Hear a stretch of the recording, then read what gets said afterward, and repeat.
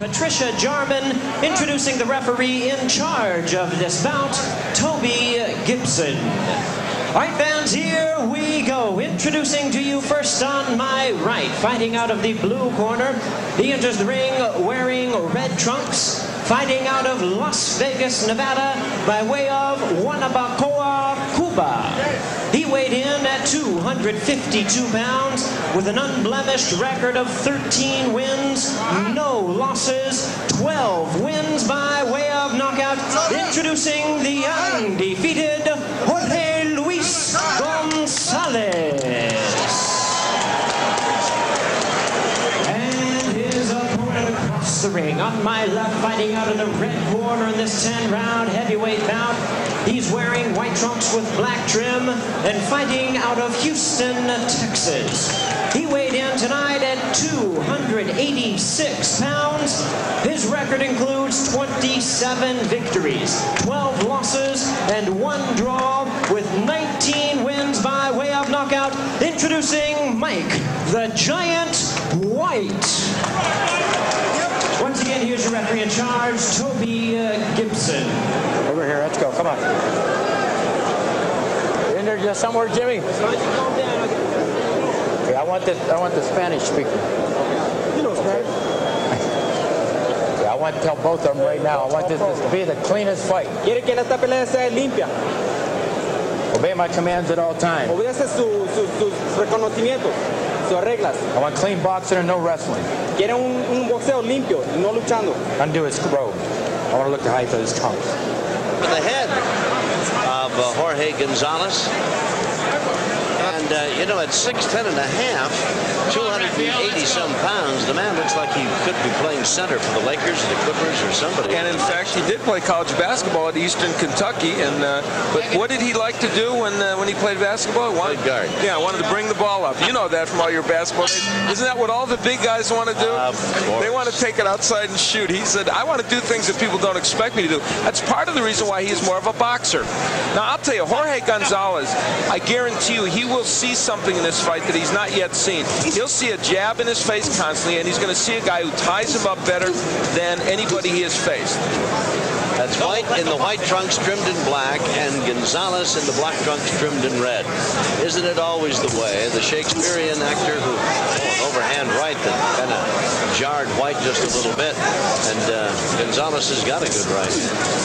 The Shakespearean actor who wants to do stand-up comedy, the comedian who wants to do Hamlet. It's always the way. And for Mike White, one thing he cannot afford in this bout is to get involved in a slugging contest with Gonzalez. He wants to set the tempo. She's trying to do a boxing jab, keep Gonzalez at bay, not get hit with the overhand right, which he's been hit with once or twice. Let's go box it out here. With the wrestling, gentlemen, let's go box. Gibson says we're out here to box, man, not wrestle. And I tell you, Mike White does want to hold on a little on the inside. Oh, nice right by Gonzalez. So he's getting that punch in. And he's got a good right hand. Gonzalez is undefeated. 12 of his 13 wins have come via the knockout route.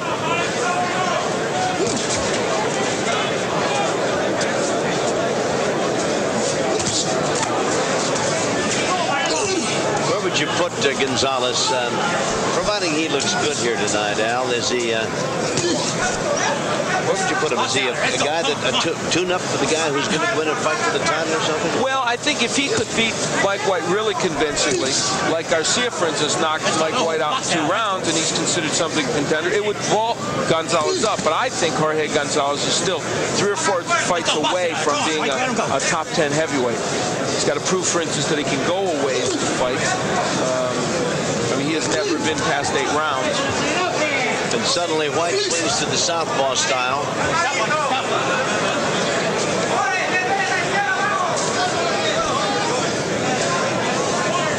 Both men a bit wary of each other, as you might imagine. You get 2 guys this size, you approach each other with some trepidation. White kind of slapping. Yeah, that's been his problem throughout his career. And now, when he fights a much shorter man, he brings his punches up and they have more power. But in this case, he's got to throw him a lot straighter at Gonzalez, and that's even making it worse for the slapping. Gonzalez with a right hand that misses rather badly, and that right hand into the ribs, just into the left arm. We're in the first round. It's scheduled for 10. Still to come, of course, the golden boy from Barcelona, Oscar de la Hoya. To the hospital, there he is, and we hope it is just a precautionary measure. Ruben, can you tell us anything about that? Absolutely right, Tommy. Exactly what you said. It's all precautionary. They're going to just take him to the hospital for observation. Nothing more than that. Felix, of course, was a knockout victim of Jorge Paez in the 8th round of about just concluded. Probably that scene tells you as much as you need to know about some of the changes in boxing. I doubt that would have happened 15 years ago in boxing. They wouldn't have thought of taking him to a hospital to take a look at him. He would have just been left to his own devices. Al, I did a fight one night when a young man from Wales was beaten by Lupi Pintor and died literally in the ring. And it was the longest time before they could even get an ambulance there to take the man to California Hospital. What a difference. Well, thank goodness they have learned. Hopefully. It gets better for the fighters, hopefully.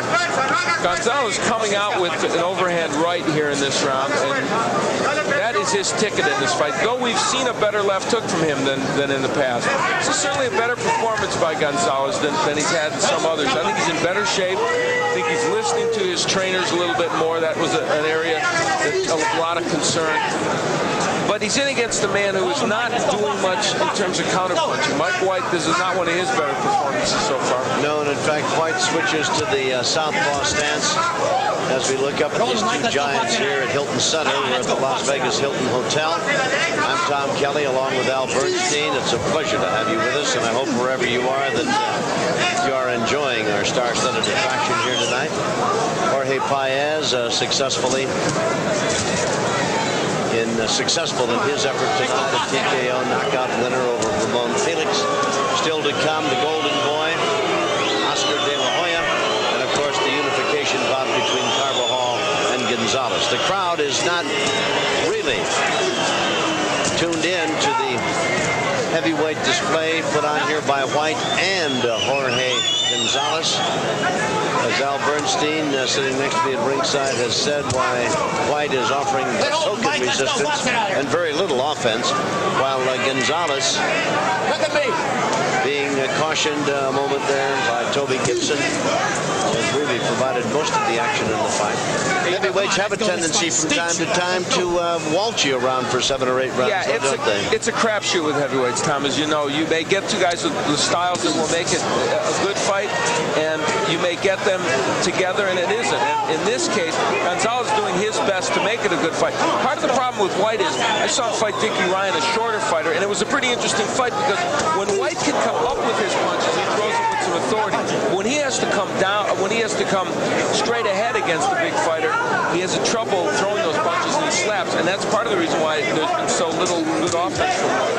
He swings to the southpaw style and pays for it. First of all, a left hook and then an overhand right by Gonzalez, both of which scored.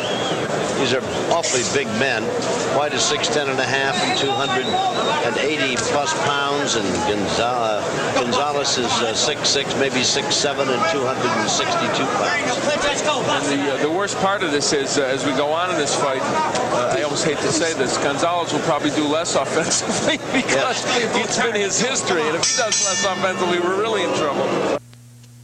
Barcelona by way of East LA, and Ruben Castillo was with him. Let's go back to the dressing room and bring in Ruben. Okay, thank you, Tom. Oscar, you're fighting Jeff Mayweather in a few minutes. 23 wins, 2 losses. That's got to be the toughest fight up to this point. What are your thoughts, and how are you going to fight him? Well, I believe it is my toughest fight until this point.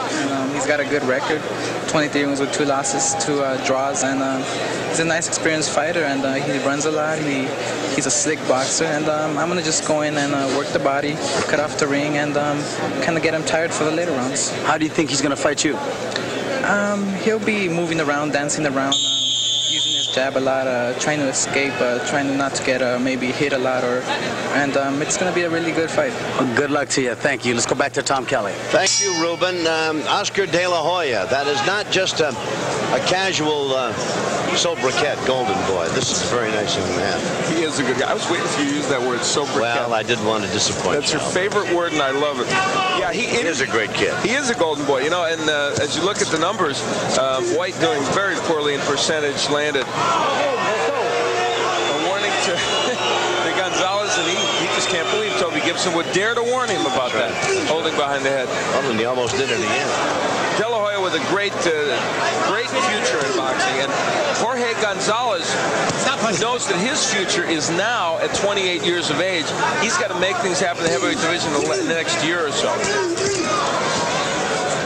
And you're right, Tom, when you say that Gonzalez really feels that White is just not going to be able to to give him anything power-wise that's going to hurt him, so he can walk right in. He's done that with some success. He has prompted most of the action. He has hit the better punches, and he has dominated this fight, such as it is. To get back to De La Hoya, he is, and it's an overworked phrase to be sure, he is a true role model. This kid is so first-rate, it almost scares you, really.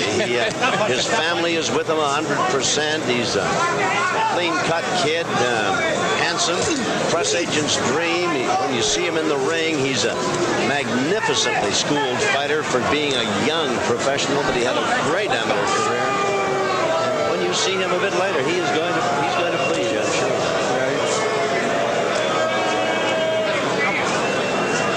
Mike, come here, let's go. Mix it up. Both of us, this fight stinks. Let's go.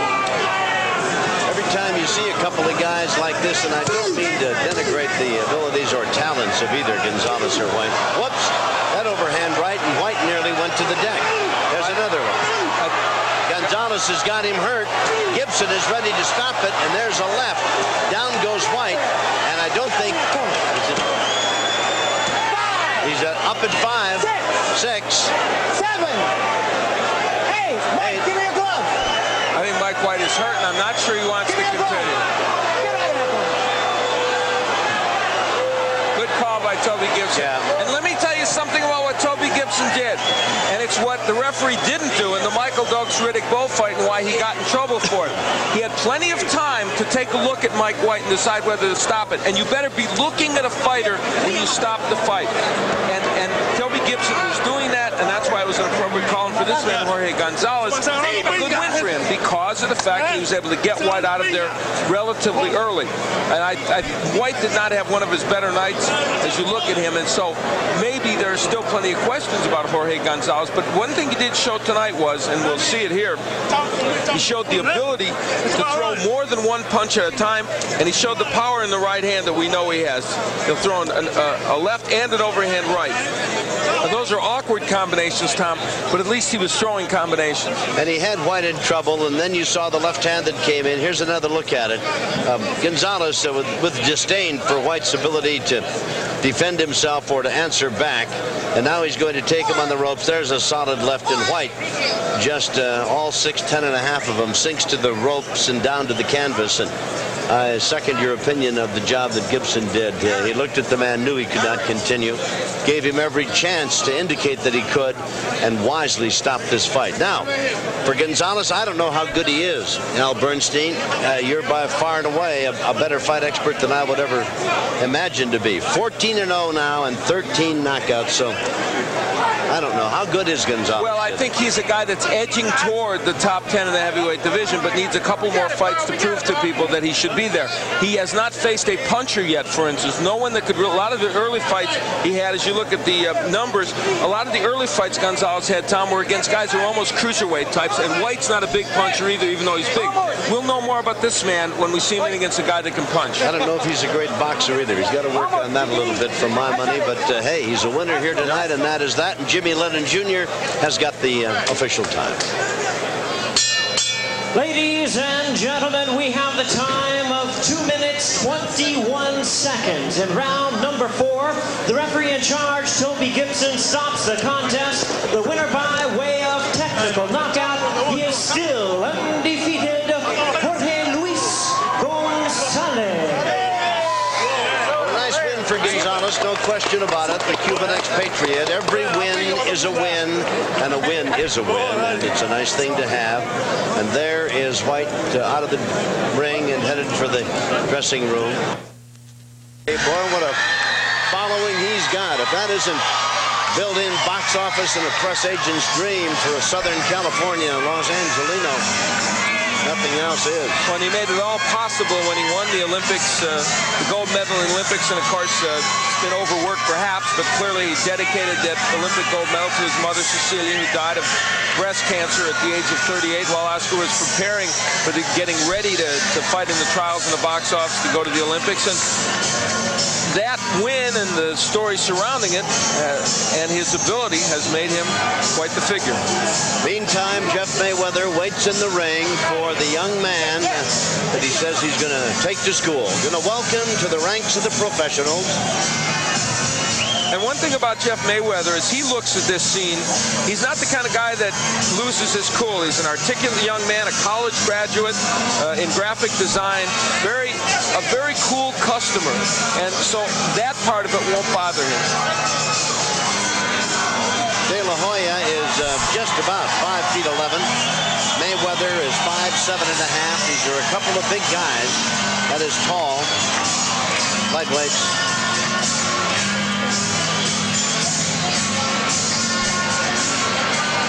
The Golden Boy. And here's Jeff Mayweather in the tail of the tape. Mayweather is 8 years older. He is, well, let's call it 3.5 inches shorter. He's a pound heavier, has 2 inches pulled in the weight in the reach department, and he has been around in the ranks of the professionals. The rules for Nevada, 10-point must system. We're going 8 rounds. 3 knockdown rule, no standing 8 count. Saved by the bell only in the last round, and only the referee can stop the fight. Billy Graham, Cindy Barton, and Patricia Jarman are the assigned judges, and the man in the middle of the ring to introduce the 2 fighters for this one, Jimmy Lennon Jr. Ladies and gentlemen, this bout coming your way is a lightweight special attraction scheduled for 8 rounds of boxing. At this time, I present to you the judges at ringside for this bout. Bill Graham, Cindy Barton, and Patricia Jarman. Introducing the referee in charge, we have Mitch Halpern. All right, fans, here we go. Introducing to you first on my right. He is fighting out of the blue corner, wearing black trunks with white trim. He is from the talented and well-known boxing family, fighting out of Las Vegas, Nevada. He weighed in at the lightweight of an even 135 pounds with a record of 23 wins, 2 losses, and 2 draws. He has 6 wins by way of knockout. Introducing Jazz.